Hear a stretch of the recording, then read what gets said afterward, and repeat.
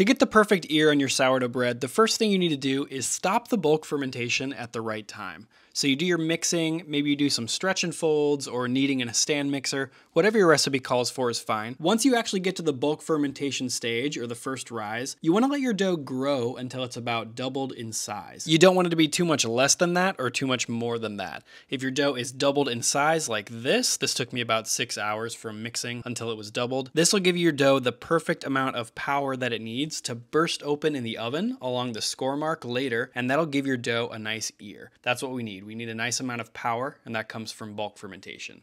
The next step, and probably the most important one, is to shape your dough with good surface tension. I'll explain what that means as we go along, but don't underestimate how important shaping is when you're trying to get an ear on your sourdough bread. It's not all about the scoring. So to shape with good surface tension, there's two parts. There's the pre-shape and the final shape. Starting with the pre-shape, the goal here is to create a nice tight ball of dough with surface tension running across the top of the ball of dough, pointing towards the center. So form the mound of dough with a bench scraper or with your hands into a ball. When I use my hands, I like to do this cupping and pulling motion. And when I use a bench scraper, I like to go around the ball and on the sides of the ball, pushing in towards the center. I did a little bit of each of those techniques just to give you an idea. Ideally, all of the tension in the dough should be going across the top in towards the center. Once you've done your pre-shape, just let the dough rest for 30 minutes on your kitchen counter. Then a half hour later, it's time for the final shape. So I've got my banneton basket ready. You'll want an oval banneton basket. I've got a link to one in the description, and dust it nicely with rice flour so the dough doesn't stick. And then I'm dusting the top of the dough with bread flour so it doesn't stick to the counter. Here's where shaping with tension is really important, and you can do a lot of different shaping techniques, but I wasn't able to get a good ear on my loaf until I used this shaping technique, so that's what I'm suggesting for you to try today. Get your dough flipped over with the sticky side up and the smooth side down. Get it into a square shape like this. You can kind of flatten out a little bit with your fingertips. Then you can either start on the right or left side, but take 1/3 of the dough and fold it over the middle third like this. Kind of pat that seam down. Then take the opposite third of the dough and fold it over the middle third as well. Then press that down to crease it.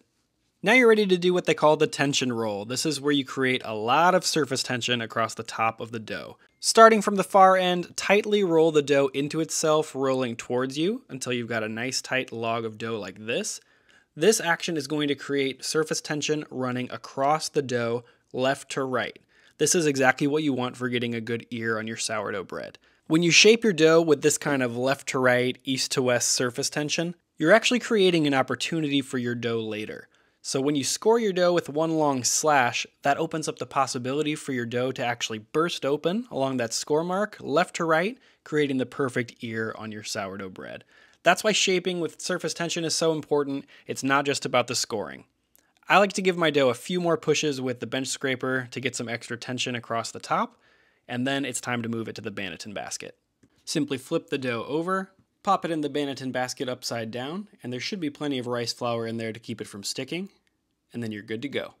All right, you've bulk fermented your dough, you've shaped it with good surface tension. What's the next step for getting the perfect ear on your sourdough bread? It's actually in the proofing. Step 3 is that you need to stop proofing when the dough still has some room left to grow.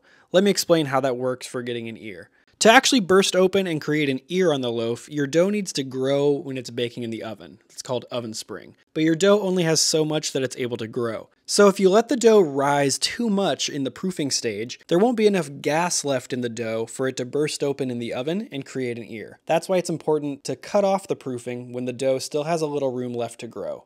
You can accomplish this one of two ways. You can cover up your dough and let it proof at room temperature, but for this you need to know when your dough is done proofing, and you have to get good at judging when's the best time to cut it off and start baking. That's why I much prefer the second option, which is letting your dough proof in the fridge overnight. When the dough proofs in a cold environment like your refrigerator, it's going to rise really slowly, and it's almost always going to have enough room left to grow the next day. So I proof mine for about 8 to 12 hours overnight, and then it looks like this the next morning. The dough is a little colder, so it'll be easier to score, and it's got plenty of room left to grow in the oven when it bakes. Alright, step 4 for getting the perfect ear on your sourdough bread is to score your dough with one long slash at a shallow angle. For that, you'll need a razor blade or a bread lame like this one. I'm using the UFO lame, which has a straight razor blade, but you could also use a curved razor blade, which are common on different types of lames. Either way will work. Some people say that using a curved blade will get you a better ear on your loaf. I'm actually going to be testing that theory next week, so stay tuned where I'm going to put both of these blades to the test. But today I'm just using the straight razor blade to show you how easy this can be. Flip your dough out of the Banneton basket and onto a small sheet of parchment paper that's a little bit bigger than the dough. Dust off any excess rice flour and you're ready to score. This is pretty easy, but it does take some practice. Starting at the end of the dough that's furthest away from you, make an incision in the dough at roughly a 45-degree angle and go all the way to the near end of the dough. You want to score a very shallow arc from one end of the dough to the other. If all goes well, the dough will burst open like this in the oven, leaving you with a nice ear on your loaf of sourdough bread. For the last step, you need to bake with steam for the first half of the baking time. I'm going to be using a Dutch oven to create steam in my oven. When I bake bread in this Dutch oven, the lid will trap steam around the loaf, which will allow the loaf to burst open correctly before a hard crust is formed. So for the first half of the baking time, I'm going to keep the lid on, and then for the second half of the baking time, I'm going to take the lid off. If you've got a Dutch oven, you can just do the same thing I'm doing, but if you don't have one, I'll include a video right here. In that video, I'll show you how to steam your oven without using a Dutch oven. So I'm going to take the lid off and pop my dough inside of the Dutch oven, careful not to burn my hands against the sides. And I'm going to close the lid and bake this for 20 minutes at 500 degrees Fahrenheit with the lid on. You should follow the recipe that you're using though for bake times and temperatures. 20 minutes later, it's time to remove the lid, release the steam, and see if we got an ear on this loaf of bread. Here we go. Sure enough, the bread's just half done baking, but it's already busted open, had good oven spring. You can see an ear on the left side and also a second ear on the right side. That's where the dough burst open in both directions along that score mark. I'm going to let this bake for 15 more minutes with the lid off, then I'll show you the ear and the crumb shot. Here's the final loaf of bread with golden brown on top and some dark brown edges along the ear. I know that not everyone wants an ear on their sourdough bread, but I think when it comes to this style of bread, an ear just looks cool. And when I nail the ear, it just shows me that everything went according to plan every step of the way while I was making the bread. If you want to make this exact recipe for sourdough bread, go ahead and click on this video right here. And I'm going to test out whether a curved blade versus a straight blade makes any difference in getting an ear. I'll put that video here as well. I'll see you in the next video.